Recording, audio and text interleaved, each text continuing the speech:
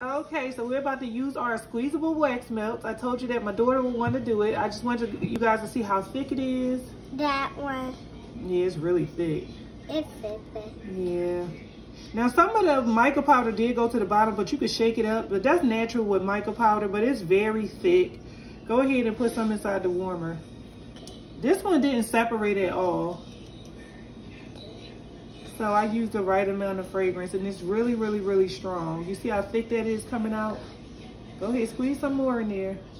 You can squeeze more in there. Okay. No, don't do that.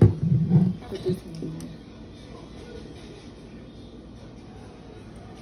there. Is it better than this? How are we supposed to see? How are we supposed to say like? Let me put it in there. Now you see how thick it is. I put it on the back.